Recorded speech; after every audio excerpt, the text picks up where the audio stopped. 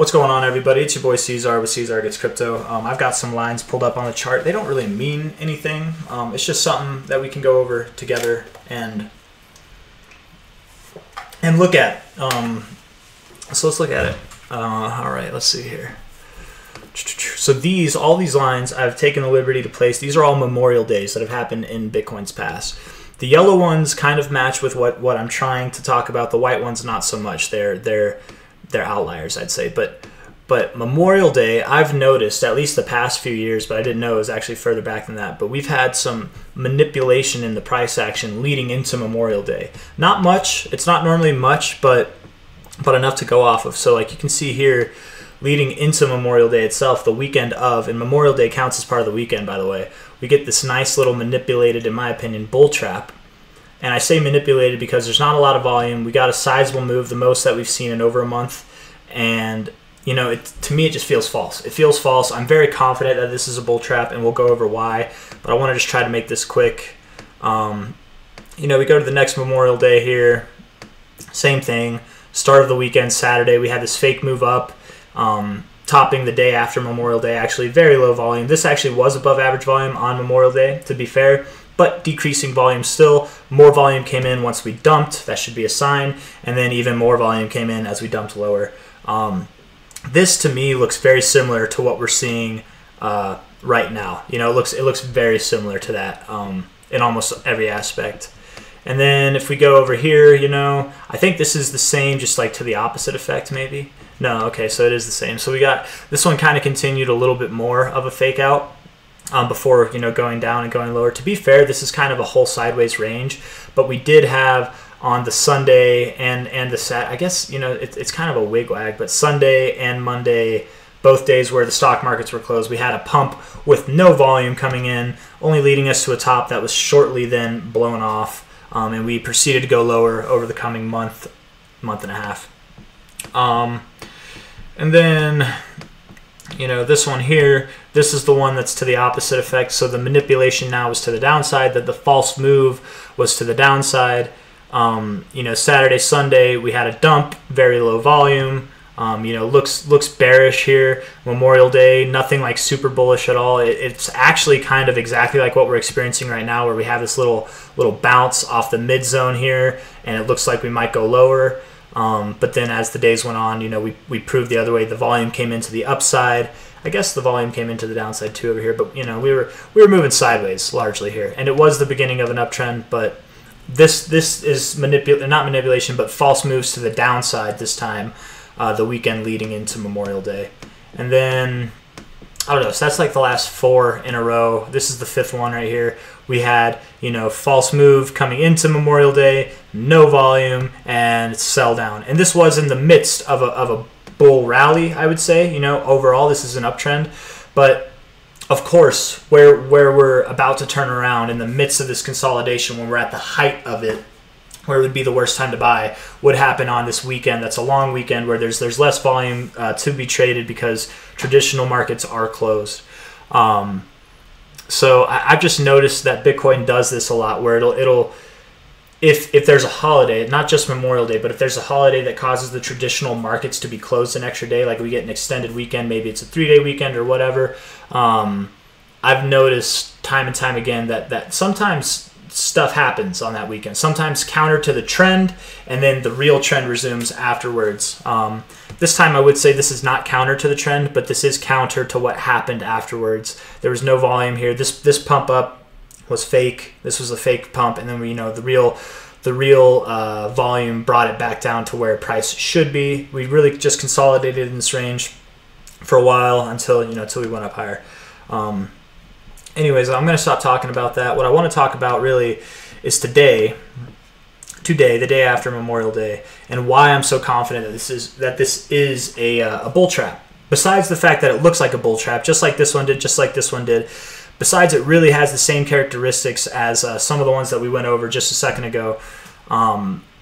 If we're looking at it, you know, I was saying that to confirm this to be a bull trap, I would like to see half of this candle, if not 2/3 of this candle, be engulfed. If the whole thing gets engulfed, of course, that would, you know, that'd be an indication. But, you know, I was looking for this to be a bigger candle down yesterday. But today, what is supporting the theory and the opinion that I have that this is a bull trap is the fact that, yes, more volume came in yesterday than this big. The most volume that came in the last like week, I guess technically let's see, it's May. I guess technically it was down here on this bottom here. This was the most volume we saw, just a little bit more. But look at how much smaller this body is. Look at how small these bodies are. You've got volume right here that's equivalent to the volume that we saw in this candle here, but this candle is this much bigger. That doesn't make sense. And then we get more volume than this candle, but we have a smaller. That to me doesn't make sense. And it happened at the top. I wouldn't be surprised. We have 5 hours 43 minutes left. I wouldn't be surprised if volume continued to increase as we continue to move down. That, in my opinion, will be very validating to the fact that this is a bear trap, a bull trap.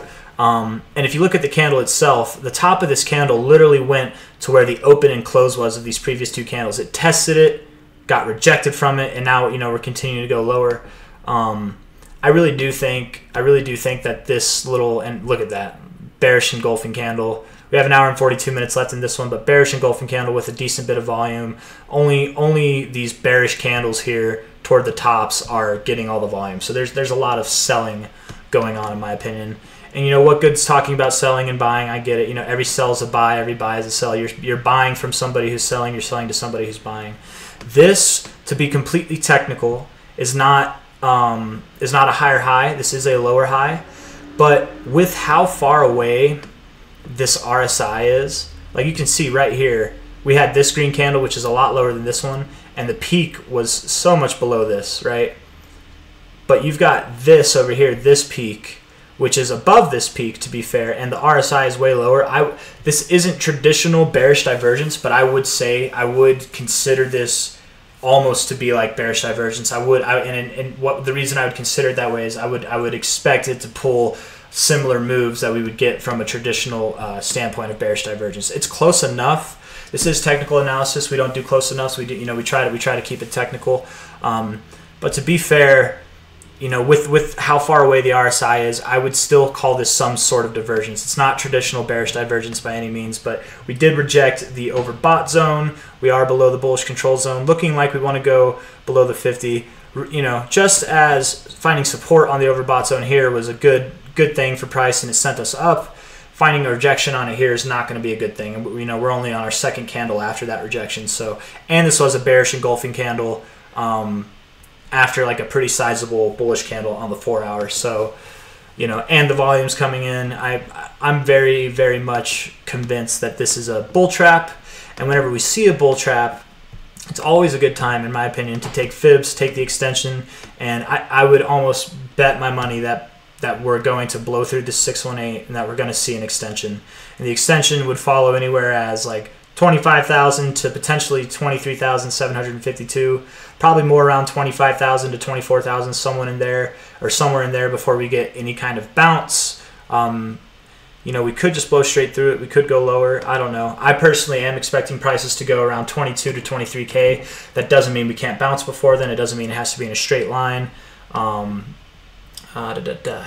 Anyways, my thoughts. Let's look at smaller time frames and just see if we can confirm anything with these. So we've got another rejection off the overbought zone here. We are below the 50 on this RSI, which is not good. It's not an ideal placement. As far as this goes on the hourly time frame, I would say that the ball is more in the bear's court. For measuring a fib here from top to bottom.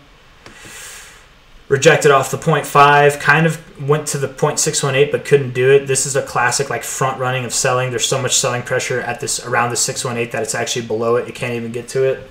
I wonder if we measured from there. Not really. Yeah, I don't know. To me, it looks bad. We're rejecting the 236. That to me is almost condemning. That we would see at least an extension from here to here, which would bring us down. Not too far. These are small fibs, but we would at least probably come back down this purple line, if not go lower. I don't know, man. I don't know. We've got a dramatically lower high, and then we've got a double bottom here so far. There is more volume coming in here, which is nice to see, but if we just continue to go down, the volume's coming in as we're going down, I don't know. There's a little volume that came in up here at the top too, but That's not necessarily a good thing, man. It's really not. Let's see, on the daily time frame. Yeah, there's no volume, not at all. Volume isn't everything. I keep going over volume. I feel like I don't normally talk about volume, but I have recently for whatever reason. You can just see these little spikes in volume. I don't know. I feel like someone's playing the market, and whenever they're done playing, the market will resume its natural trend, which is going to be to the downside. I do really think that we are going to break this low here, these double lows here, this double bottom here. We're going to get below this purple line. The purple line's already starting to turn over. It's the 123 MA moving average. It's already starting to kind of like lose its luster. And if and when we get below this purple line on the daily, and then we see this red line here, the 123 RSI, get below the 50 on the daily as well, that will not be good. That'll be, in my opinion, an indication of a new trend, which would be to the downside, and that would make sense being that we are at the top of this current bull trend. You know, from here, basically started back in November of 2022. We have been in a bull trend, a very small bull trend for Bitcoin, and a very short-lived bull trend, in my opinion, very weak bull trend. We can see that even, you know, like the strongest reading that we got was off of this first parabolic move here. And we had some bearish divergence play out, and really we've just had lower highs in the RSI ever since then, with no volume. Volume's dying down as we go up. That's not a good thing. You don't want to see that if you're a bull. I wonder from top to bottom here. Yeah, I mean, we found resistance at the 1786. It's not too common, but we found resistance there. Found support on the 1272. Came back down below it, got rejected off the 1618. Now we're finding resistance at the 1414. I would say that we're getting ready to come down to the 886 or the 786 of this fib, which would again put us around 24,000, 24,500, something like that. If we were to look at the fib, the main fib overall, let's see here. From bottom, is that the bottom? This is the bottom technically. Bottom to top. We're holding the 236. This is actually a pretty good look, not gonna lie. This is a pretty good look. Rejecting this 069 is not a good look, but you know, holding the 236 is a good look for sure. Let's see if we can get another fib on this fib down to top. Yeah, we're rejecting the 0.5 from this one, from this price action. I don't like that. I don't think that's good. You really do have to hold the 382, which we are doing right now. That's at 7,007 or 27,700, which we're basically at right now. If the day closes below 27,700, I would be inclined to believe that we are going to make our way lower. Probably make our way down at least to this 382, which is at about 24 grand again. This number keeps showing up. I really wouldn't be surprised though, man. Like a lot of people are bullish right now. A lot of people really are, and they're all saying the same thing. They're all saying that 24, 20, if 25K breaks, if 26K breaks, then you know we're in a bear market still. People are saying that. I keep seeing that, and I'm just like, where? Why 25K? Why 26K? There's nothing going on over here. We do have some bottoms here, I guess. You know, 26K. That might make sense. What I'm trying to get at is, I think once it's been established that we're in a bear trend, once it's established that this trend is going for lower lows and lower highs, I think it's going to be more dramatic to the downside. I don't think they're going to be moves like this or like this, but more moves like this, you know, like this one here, like these ones that we saw in the beginning of the bear market. I think we're going to see moves like that take place soon, take place very soon, like the next 2 weeks, honestly. And yeah, that's kind of my position. I would not be surprised. I wouldn't be surprised if we went all the way down to this 618 here. We could hold support at the 382. We might, you know, break it, find resistance on it, and then go lower. We might hold it as support, come back up to the 236, and then, you know, go lower. It doesn't have to happen immediately, but I do think that whatever brings us down here, it's going to be some pretty quick moves, some pretty bigger moves to the downside. On the daily RSI, we rejected the bullish control zone. That's, you know, that's not ideal if you're bullish, but it's not bad. We're still above the 50 here, which is good. We're holding the purple line. The purple line does look to be losing its slope, which is not an ideal situation necessarily. We do have bullish divergence playing out throughout all these tops here, or bearish divergence, I'm sorry. Lower highs in the RSI, higher highs in price. That's not good. If we're looking at the weekly time frame here, bumping it out a little bit more, I would say, I mean, we were overbought for a second. We came out of it, and what we're looking for, what I'm looking for at least, let me see. Wow, we did reject the bullish control zone here, like very much rejected that. I think that it's indicative that I think this is indicative that the RSI definitely wants to go lower along with the price. What we're looking for, what I'm looking for to just kind of validate that this is the beginning of our last leg down in the bear market, that we're starting a 5-leg impulse wave to the downside. It might look something like this, like 1, 2, 3, 4, 5, something like that, whatever. And yes, it could end in February of next year. It might end at the beginning of this year. It might end sometime next year, or the end of this year, the beginning of next year. But I do expect a 5-legged pattern to play out. And truthfully, the third leg would probably be the biggest leg. Probably. It doesn't have to be. It just can't be smaller than 1 or 5. But what I'm really looking for to confirm that this wave C is upon us, that we're in the beginning of it right now, what would really confirm that for me is the fact that we were overbought, and then and if we get below this 50 on the weekly RSI. Anytime we've gone from an overbought to below the 50 on the RSI, we've dropped at the smallest iteration of a drop we've had was 52%. 52.18 actually. And if we went from top to bottom, so if we went from top to bottom here to drop 52%, that would put us below this current low of a cycle. And I think at that point it would be undeniable that we're still in a bear market. People wouldn't know what to do. A lot of the pros right now are basing this off of time cycles that Bitcoin has, because every 4 years Bitcoin goes through its halving phase, and everyone's like, oh, we can't be in a bear market still in less than a year away from the halving. I think the conviction in that belief is going to be proven wrong. I think that a lot of people are going to be caught off guard that we are in fact making lower lows, and that the bear market is still on, even this close to the halving.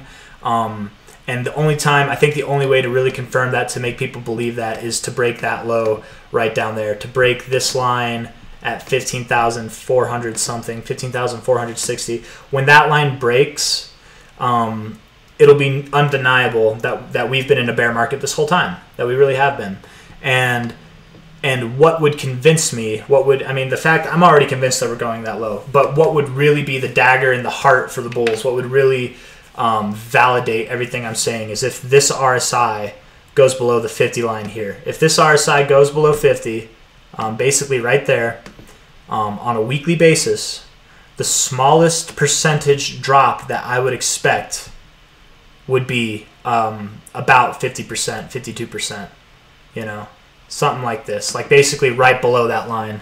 And I've gone over it in a video before. I'll just go over it quickly now. We can kind of identify everything to show you what I'm talking about, because I do get a lot of new viewers. I don't have a lot of, I don't have a lot of viewers anyway. So if you've seen this before, feel free to click off or whatever, or watch it again if you don't know what I'm talking about. But here we had an example, right, of a top. That was a top there. And then we had overbought zone, right? And then we went from being overbought, we went from the overbought zone. I don't know what I just clicked on. Oh, sorry, didn't mean to click on that. We went below the 50. This is the key thing. It's not that we went from being overbought to out of overbought, like we did here. We went from being overbought, we still held the 50. But this time we broke the 50. We broke it. That's the key. Go from being overbought to breaking the 50. And then before we get back above the 50, so clearly here we're above the 50, clearly we found resistance. So where was the low from top to bottom once we broke that 50 level? And the low was 52.27% down from the top. We saw that, okay? So let's do the next one. So from the top here, while we're in the overbought zone, that would make it this one here. This top here to the bottom, the absolute bottom, 55%. I guess it would be 55%. So 55.62%. This is on the Coinbase chart. I think the other one that I used was 52.18, but close is close enough,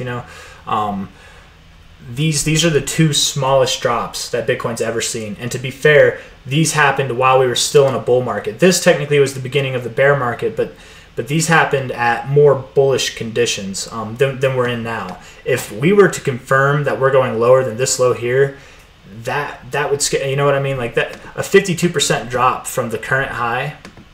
I'm gonna make this a little bit. I mean, to put us at this low, this previous low, which we're holding as a higher low for now, that'd be only a 37% drop. If we do a 50% drop, we blow through this low, that's going to scare people. And I really, because a lot of people are convinced that we're in a bull market right now. And I think breaking this line would convince people that we might not be. Definitely breaking this line down here would convince almost everybody with a brain that we're not in a bull market, so that this was never a bull market move. But that's at 36%. I'm expecting at least a 52% move to the downside. I think it'll be, and I say at least because I do think it'll be bigger. I do think it'll be bigger. But let's go back in time. Let's keep going back in time. Oversold or overbought here, but it held the 50. That's why we're not measuring this. Overbought here, right? And it broke below the 50. It actually came back up above the 50. I would even count this as resistance on the 50. Technically, I wouldn't count that as a break above the 50. I would say that that's resistance. But let's measure. Let's measure from top to bottom here. Yeah, I mean, that one's 47%, so I guess that is the smallest one. It did break above the 50, but I'm going to count that as a rejection off the 50. And yeah, we've got another 52% drop, you know. And then this was a break above the 50 over here. No denying that. Just like this right here, I would consider that holding the 50 as resistance. You broke above the 50 each time here, but I would consider that as breaking holding the 50 as resistance. You know, just like I wouldn't consider this breaking the 50, even though it kind of broke the 50 right there. Like if we really want to nitpick, it went below the 50, and so did this one. I wouldn't count those though. I wouldn't count those in this count. I want like solid, convincing breaks, not kind of broke, but really held it as resistance. So the next one we had was this overbought zone, and we went below the 50 here. I would say that this is a break above the 50. You know, we tested it as resistance here, came down and broke above it. I would count that as a break personally. It did reject the 50 area, but I'm going to count that one as a break. So let's go from the top here to the bottom in price. I mean, that's a 70% drop there without this little, you know, and I guess this low was higher anyway, so it wouldn't have really mattered. All of these I'm not counting because overbought and we're holding the 50. Overbought and we're holding the 50. I want to get, I guess we need to be on a different chart to go back in time further. But yeah, holding the 50, holding the 50. Didn't get into the overbought zone. We broke below the 50, so I'm not going to count that. We're only doing getting into the overbought, coming back down, breaking the 50. So right here was one. We had the top here while we're in the overbought zone. Broke the 50. We came back a little bit above the 50, but I'm going to count that as a rejection as well. The real bottom was down here. That was a 72% drop. So far, the biggest drop. Overbought here, and we broke the 50. For sure, we broke the 50. So from the top to the bottom, that's a 75% drop. You know, we weren't overbought there. Here we were overbought, broke below the 50. We came back above it. I would almost count this as a rejection off the 50. But you know, maybe we don't need to. Like let's just see. I don't know. It's an 82% drop. I don't know. Fair is fair enough. That's a pretty solid pump up, you know. And it did get it's at like 54, 55, almost 55. I'll count that as a break. Yeah, we don't need to nitpick so much. Though arguably, if you wanted to really nitpick, you could say it's really a 93% drop or something. I don't know. But anytime, the main point is that anytime Bitcoin's done this, where and if you really, really, really want to get nitpicky with it, like you really, so bad you want to be nitpicky, let's, you know, the smallest drop that we had, if we really, really want to be nitpicky, the smallest drop we had would have only been 47%, okay? But if we count this as a rejection off the 50, which I would consider that a rejection off the 50 personally, you know, I guess, I don't know, that's at the 54.5 as well. It's kind of similar to the one we just looked at. I don't know what to do with that. Let's count it. 47% of a drop. If the smallest one was a 47% drop, and this was in the beginning of the actual bull market, this was actually after the bear market ended, we had our low in, and COVID happened, you know what I mean? Like, if that was the drop then, And this was actually before COVID, to be fair. COVID was known about in China, but it wasn't like, well, I guess it wasn't really known about in China until December, till over here. It didn't affect America really until here in March. But let's see here. Let's see. If the smallest percentage drop is 47%, a 47% drop would still put us right around the lows over here. And I don't think in Bitcoin's history that we've ever had a low that from the bottom to where the next higher low was, that's only 2%. That's only, let's see, that's like literally 6%. That's a little bit, I've got it, yeah, right there at 5%. Yeah, something like that. Let's see. Let's get it. Let's try to get it really close here. Let's be technical. 5.69%, so sensual. We've never had a double bottom that was that close in Bitcoin's history, I don't think. Or maybe, I'm eating my words. I guess we have had one. We've had one. But this was a slightly lower bottom, to be fair. And the actual low, that's what I'm trying to say, is the actual low, the next bottom that came in after that, I mean, to be fair, was right here. And that was at 21% above.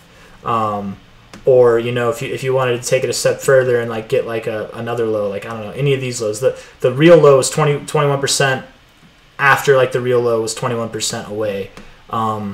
If we go here, you know, you've got the real low in, and we've got, okay, this one's, I guess, pretty close too. Maybe I'm just making things up. Okay, so it could be this low. I don't think it's going to go this low. I do think it's going to go lower than that, actually. But disregard everything I was just saying. We could have a low where it double bottoms and we have a 5.3% difference in the low. That's not really common, especially in my opinion after all this time. I feel like, you know, we're being nitpicky counting that as a low, but I mean technically it is, so we'll count it. But this was the real low, and that's 24%. You know, I feel like that's to me makes more sense, and that's what I would expect to see. That's, if it's been confusing at all, what I'm trying to say. What I'm trying to say is I would expect that if we were to find a low here, and then we were to find our next low, you know, this would make sense. 26%, that would make sense. But finding a low that's like right here, to me, I don't know, it wouldn't make as much sense. It could happen. It could happen. We've seen it before, but that's not, in my opinion, something that's conventional. Regardless, I digress. Regardless, if and when this RSI breaks below the 50, from top to bottom, at a minimum, we could expect to see a 47% drop. I would think at least, personally, like a 52% drop, something that would send us below these previous lows. And honestly, this is the minimum expectation that I have.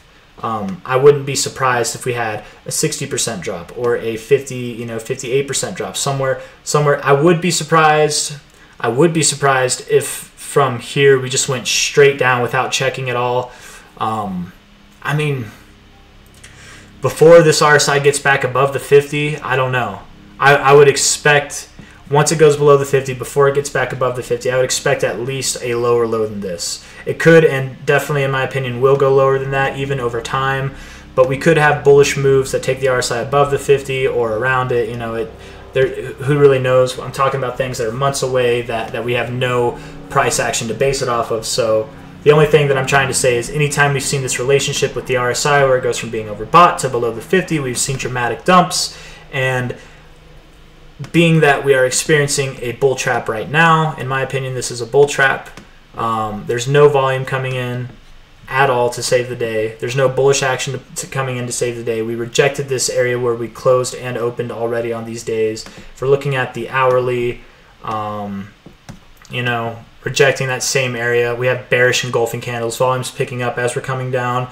The most volume that we saw was over here at the high where most of the candle was a wick.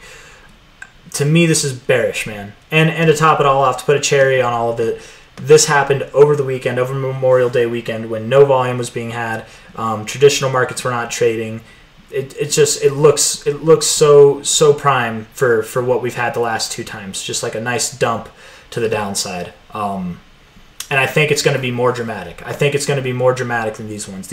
All these moves here, we've basically just been moving sideways since March. And I think we are about to get our first move that actually validates one direction or the other. I'm personally leaning toward the downside. We have lower highs, lower lows, no volume coming in when we do move up. All the volume comes in when we move down, but you know, I could be wrong. We are in a good position right now with the RSI on the daily time frame, and to be fair, we aren't in the worst position on the weekly time frame, but rejecting the bullish control zone is not a good thing. And I don't know, man. I don't know. I'm waiting for that. I'm waiting for this 50 to break. And when that 50 breaks, you'll hear it from me first for sure that we are definitely going to find new lows. I'm already convinced that we're going to find new lows, but doing that, breaking this 50 would, for me, that would just vindicate everything. That would validate it. So I'm waiting for that. Until then, you know, I guess we could watch. We can keep on checking these ribbons. I'll keep you posted with this. The ribbon right now is looking to bullishly cross. The last time that we had a bullish cross, to be fair, was, arguably back here. Arguably it was back in May of 2019. And we went a little bit higher over the coming weeks. This was in the middle of a nice bull trend. We did pitter-patter for quite a while. Yes, we crossed down, but I would call this a false cross. Really, the last time we crossed, to put it frankly, was the start of the bull market. It was. And if we're crossing now, if price can maintain above this ribbon and we are crossing now, if we can get a bullish cross, that would be very counter to everything that I've been saying about being bearish. The last time that we had a bullish cross, it was the start of the bull market. The last time we had a bearish cross was, in the beginning of the bear market. So it's, this is significant stuff. But to be fair, this candle's all weird, by the way. I don't know why the index does this. If we look it up on the on Coinbase, it's not a green candle, it's a red candle. Still a similar look with the ribbon, but we would have to get this yellow line to cross above the red one, which isn't that far away. Price would just have to maintain its current price for like the next 3 weeks, maybe even one more week. But I think like 3 weeks from now, this week, that week, 3 weeks here, the week like in the middle of June, if we could maintain prices around here, even a little bit lower would be fine. Then we'd get a bullish cross, and I might start talking more bullish things. But for right now, I am bearish. This is not crossed yet. We are not getting any volume, any follow through with price. We're just generating lower highs. We totally could get a fake, a fake cross. We've seen it before, and in the midst of a very bullish run, this was a fake cross. I don't know. We are in the midst right now of like sideways action, and normally when you move sideways, you do disrespect the ribbon more. So I don't know, but we'll see. If we get below this ribbon, that's really going to be condemning. Not just because we're below the ribbon, but because the RSI would drop below the 50 as well. And yeah, those are the things I'm looking for. On the daily for the ribbon, we are in a bearish posturing right now. We are holding the ribbon as support. The ribbon is pointing up right now, but it is still crossed to the downside. I'm holding my breath. If I'm a bull, if I'm a bear, I'm probably also holding my breath. I don't know. It's hard to say right now. I would just looking at the price action, I would fall under the impression that this is a bull trap, that we are going to fall down faster and harder than we did coming up, especially when we see volume coming in as we're dropping. That'll be indicative. But until we get a little bit lower, until we're below 27.3 on the daily, until we're below 26,000 on the weekly, it's not looking completely abysmal, to be fair. It's not looking completely abysmal. My personal bias is to the downside. It is abysmal for sure. But anything can happen, and anything can happen in a very short amount of time as well. So we are holding this ribbon as support right now. We bounced right off it after having a bearish engulfing candle with a good bit of volume. You can't really see it, but there is volume. Those are not clean, by the way, babe. None of those are clean. You could clean them if you want. I don't care. It's not like it's going to disrupt anything. Babe, there's clean knives in the right there. Oh, are you trying to cut the cake? Yeah. You just use one of those knives. Use my knife. Yeah. Anyways, I think I've said everything I need to say. I think we're there. It does kind of look bullish right now. It does have a little hope, not gonna lie. but just with my overall bias and just with how this daily looks to me, I'm the fact that it happened over the weekend with no volume, and I very much do believe that we are in this giant ABC pattern to the downside, and we're starting this C wave right now. Let me see. You know, we're in this giant ABC. I really do believe we are. So I'm bearish. I'm just by default I'm bearish. And the C technically would be just as big, but I don't know if it's just as big as wave A. That could put us, you know, in the middle of next year down this low. I don't think that's going to happen. I think this C will be shorter than wave A. It's not common, but it's not against the rules. It can still happen. But I do firmly believe that we are in this trend right now. So I'm not really looking to the upside too much. If we do go higher, I think that I don't think that we'd get above 30,000. We could go a little bit higher, but I doubt it. There'd be a lot of good things that happened if we went higher, but we'll talk if and when that happens, you know. And if not, if and when it goes below these critical areas, which Bitcoin is at a very critical point right now to make a decision, if and when that happens, I will definitely make a video letting you know what I think's going on. And I could be wrong. You know, I really could be wrong. Price could keep going up. This ribbon could look good. The daily ribbon could start crossing up. That would look good too, proving this to be some kind of false hope for the bears. It could. It really could. And then we'll talk about invalidating the whole ABC pattern that I have, that I believe that we're in right now, the zigzag. But you know, until then, I'm bearish. I'm definitely pessimistically bearish. I hope everybody has a good day. Take care. If you like the video, if you want to see more, leave a like, subscribe. I wanted to talk about more stuff, but I kind of got carried away with Bitcoin here. Just more of the same stuff that I've been saying now for weeks, that, you know, I'm really looking for. The real thing that I'm looking for is those ribbons to stay crossed to the downside, and I'm really truthfully looking for on the weekly, I'm looking for this RSI to get below the 50.